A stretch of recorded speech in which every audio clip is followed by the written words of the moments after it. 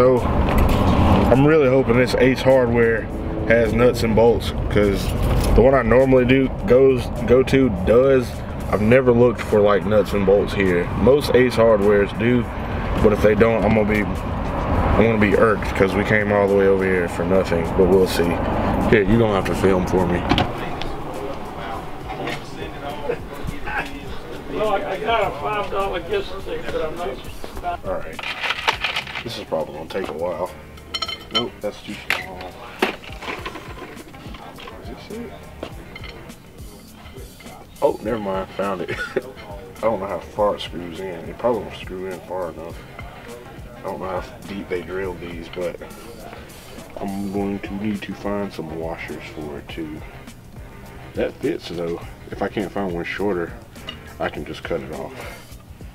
All right, let's find these. Or you can turn this off. It's gonna take a minute to find all of them, because I'm gonna need.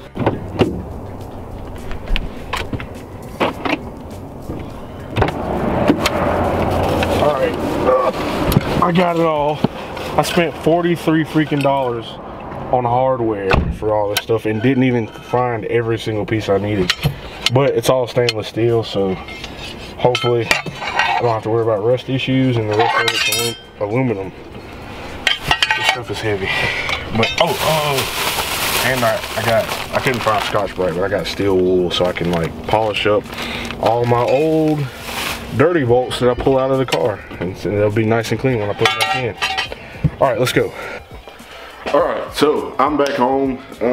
I got all the hardware I need in this bag for the chassis mount. I opted for, I probably already told you this, but I got it all stainless steel, so hopefully that'll prevent rusting issues and what have you. It was expensive. It was like 38 bucks for all of it. So yeah, that kind of sucked to pay for some nuts and bolts, but gotta do what I gotta do. I'm pretty sure this wing's gonna need some modifying so it fits perfectly. So that's what we're gonna be working on today. Yeah, let's do it. So I have all the wing chassis mount pieces laid out. Those right there, these, and that thing. There's one thing I noticed when I was kind of fiddling around with it. That hole right there and the hole on that side aren't quite wide enough. They need to be notched out just a tad so that it goes on flush. That hole's on, that one doesn't want to go. So I'm gonna notch out those two holes, notch them out just a tad bit so that it'll slide on with ease. So that'll be my first task. Notch out those holes just a tad.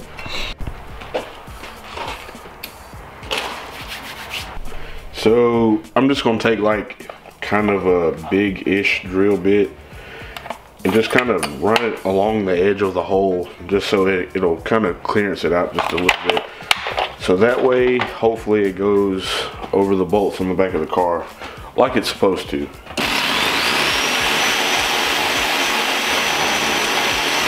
All right, you probably can't see, but I notched it out just a tad bit and just a tad bit on that side.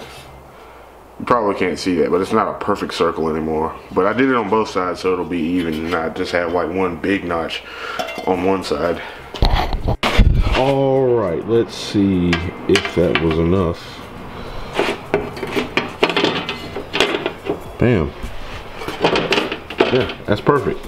That was just enough. All right, let's move on to some of the next pieces. Alrighty, so I think these actually go on first before this thing does. So pull that off, pull these out.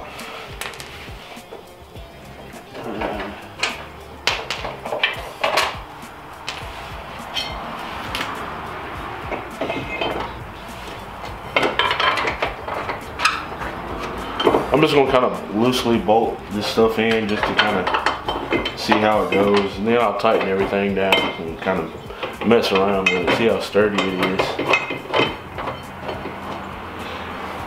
I actually just realized I don't know where the bolts or the nuts that go on the end of these. I'm gonna have to find those because I have no idea where they are. yeah, that sucks. One thing I forgot to mention, that I also, the reason I picked up the steel wool, I might have said this in the previous clip, but I picked up some steel wool so that as I'm pulling out big, like nasty bolts like this, you can see that, I can, I'm gonna throw them in the drill, just kind of spin in the drill and try to get some of the nastiness off of them. That's the plan anyway, so we'll see how that goes. Let's see, this is before, and I'm gonna throw it in the drill now, then I'll show you the after. And here's the after. It's not a huge difference. Well, I mean, yeah, it kind of is a pretty big difference. It's not as shiny as I would like, because it's steel wool. If I had like Scotch-Brite, which I couldn't find at the time, it'd probably look a little bit better, but at least it's not rusty anymore, and the threads are a little bit cleaned off. So yeah, we'll throw this back in the car.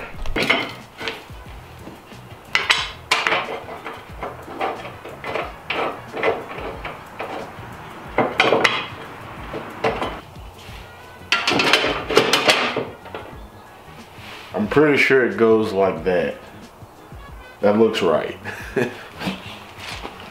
All right, now that I got the that stuff on, I'm going to throw on the uprights. For those, I got some pretty big kahunas for these. These are the stainless steel. I don't know what size they are, and I got locking nuts for them. So hopefully, I won't have any issues with this moving around while I'm driving or corroding or anything like that. So yeah, that's what I'm using for the uprights. Now, I don't know if it goes on the inside or the outside or the inside. I'm going to try the outside, I guess, and just hope that works. If it doesn't align with the wing, then I will swap it around, I guess.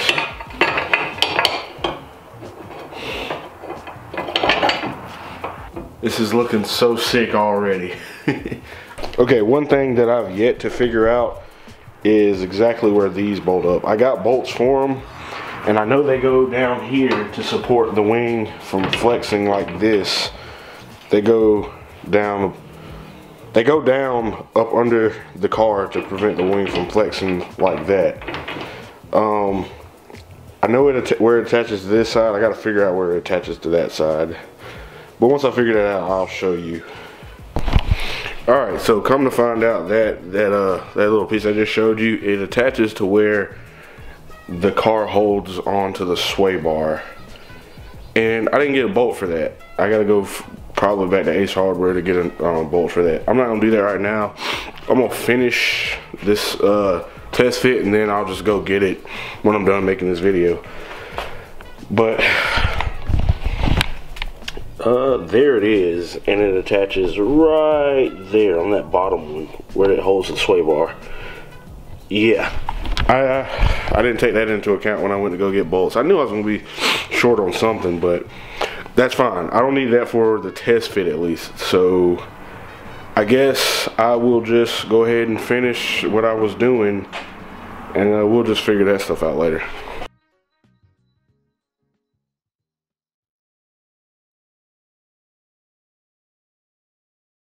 Alright, that's pretty much it for the mock-up of the custom stuff. Now I just gotta go grab the carbon fiber deck that goes on top and fit that up, and then we should be kind of good to post it up on Instagram and flex a little bit. Here it is. It's so big it doesn't really fit in the frame. Oh, wrong way. I almost destroyed this thing on the way out of the house, but boy is it big and aggressive.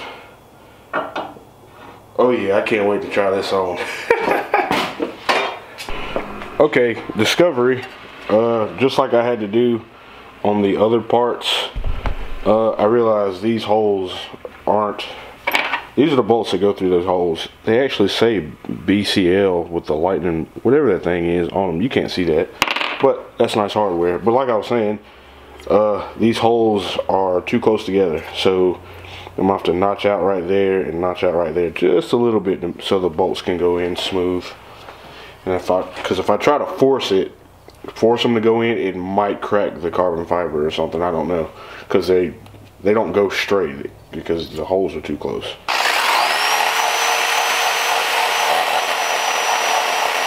That ended up working out. Got it. This thing is so big. Got them mounted up. It's so hard to do with one hand. Okay. See if I can, without help, because there's nobody else here.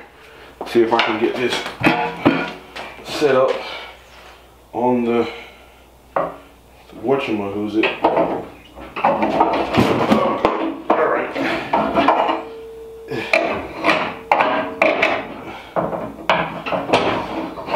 Would really be nice if I had some help right now.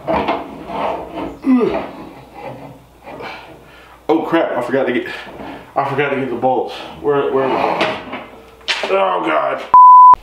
All right, got the bolts set up in there. They're just sitting there. Attempt number 2. Hopefully, I can.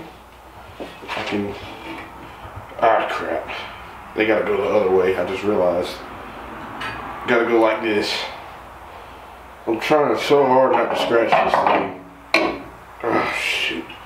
I'm an idiot. It's not the right way.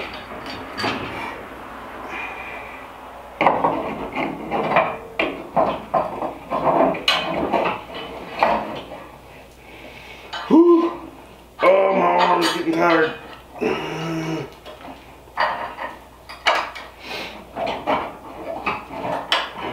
Come on, where's the hole?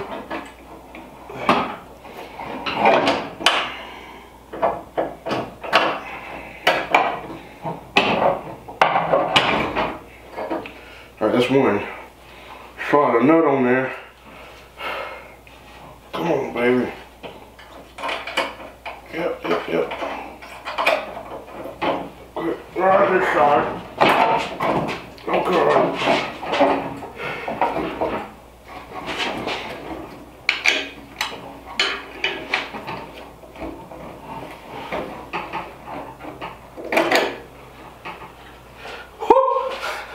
I got it. It's just sitting up there. I still got to throw the bolts in that allow it to pivot up and down and stuff like that, but at least it's there. It's there. Oh my god, this is so sick. Alright you guys, this thing is like really nasty, man. Oh my god, it's nasty. Check this thing out.